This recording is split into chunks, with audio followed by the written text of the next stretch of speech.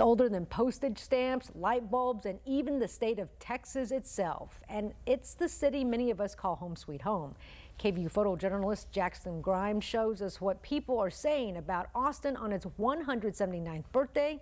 Take a look. Austin's got something for everyone.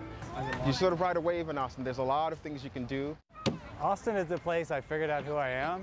Nope. Austin to me means like discovering yourself. So close. Everybody will just interact with each other. Yeah, I love the energy of the people, the city. It's my favorite city in the country.